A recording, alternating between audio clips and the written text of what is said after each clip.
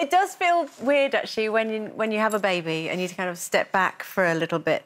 Do you feel almost like a colliding of worlds, you know, when you're doing a shoot, you're coming on this show? Yeah, you're right, a colliding of worlds, definitely. And that's what... I've said that, actually. I think the ideal situation, if you could have it, is a parallel universes where I could be at work all the time, which I love, and at home with my babies all the time. And how did it feel going back?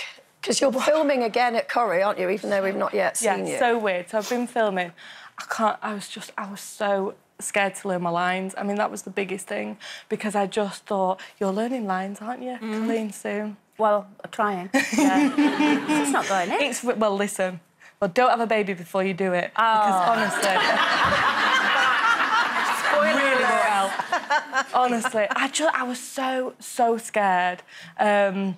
But we have a little WhatsApp group, which I was still allowed to be involved with Corrie while I was off. So I was just messaging everyone saying, I'm really scared. I'm really scared. I don't think I'll be able to learn my lines. Just of, like, baby brain? And just not being able to remember lines. And just because you've come out of the habit of it, haven't you? Come out of the habit of it, and your brain, I think when you're doing it all the time. But actually, it was just like riding a bike, and I kind of just did it. And they kind of do that to you at Corrie. I think they do it on purpose. They're a bit cruel to be kind, so they just threw me right in. Day one. Oh, that was us. In the bistro all day. I got a lovely pasta, though. That was lovely.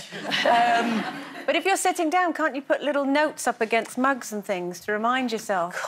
You could, I suppose, but then it'd be a bit... It's cheating, It's cheating. Yeah. It's cheating. Yeah. Cheating. No, you're not allowed to cheat. So how does it feel now having another lovely new baby in the house? Yeah, You're loving it? I can't... You know, it feels like she was always supposed to be here, really. Yeah, I don't actually know. I can't make that out, to be fair. I'm saying, I don't know what it is. I think that's... I think that's my hand, his hand. And the baby's I think it's hand in order of age. Oh, no, Chris is older than me, so it's... Yeah, there we go. That's quite an interesting name, like in modern day. Hilda, and did everybody think you'd named her after Hilda Ogden? Well, listen, I mean, the thing is, well, my boy came first. Yeah, well, my boy came first, Albert, and obviously there was a, very famous Albert Tatlock in Coronation Street, but also... It's also the name of our rival's square, which I hadn't really thought about before that. Someone pointed that out. So that's that.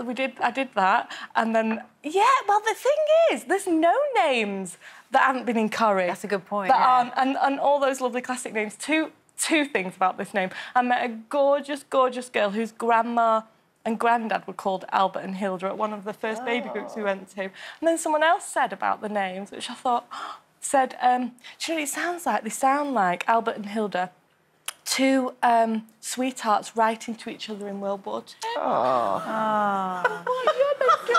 And obviously you've got one of each. Yeah. Are you conscious about kind of bringing them up in exactly the same way? Yeah, and I suppose... I don't know, not really. Because there's a lot of chat these days, isn't there, about, bringing up boys to be a little bit more kind of, I don't know, female in their thinking and vice versa, and that there's no such thing as, predetermined gender roles, etc. No, well, there definitely isn't. There definitely isn't in our house in terms of, me and Chris and Mum and Dad, and in fact, Chris is much better at most things than me when it comes to the practicality of baby. But I think the only thing with Hilda, and she's just got to get used to it, is in terms of toys, not gender-specific, but they're going to be Albert-specific, so whatever he's into, she's getting tough, And even what's the age difference? 4 years, and he did a lovely thing, and he even before she was born, so we tried, talking to the bump, and he said, right, I am going to go and get baby lots of toys that she can have that were mine, but she can have them. So he made a massive box of them. He said they're all soft toys that are going to be safe for baby. So this box is there in our front room.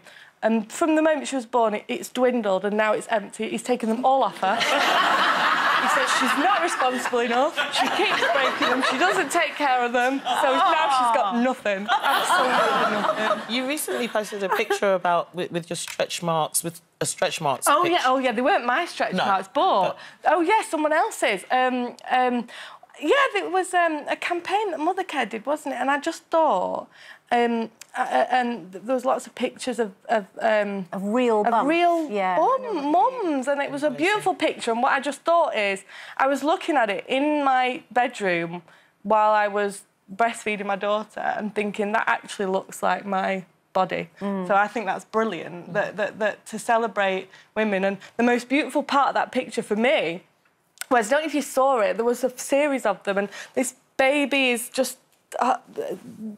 woman, she's just in a bra, she's got her stretch marks out, and she's holding her baby, and the baby and mum are looking at each other. And it was the moment between the mum and baby that was the most important thing, you know, because... Can you see a difference? And obviously there's 4 years since the last time you were in this situation, and you know, it is a tricky time, obviously, mentally and physically, getting back to sort of where you were before. And I don't mean necessarily springing back, I just mean like going back to work and remembering your life.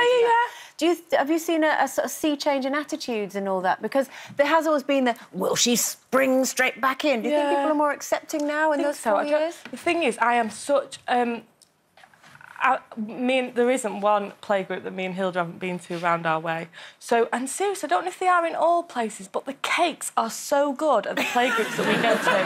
There's one, right, that I go to, and it's lovely, run by these women from the church, and it's 40p. You get a proper cup of tea, and then you get a biscuit free. Do you have seriously? No, you could come. Come. Yeah, anytime. Brilliant. Well, we've had kids just a little while ago. Yeah. So there we are. Jennie, it is lovely to see you. You're upright, you're walking in heels, life is good. I'm good. Yeah.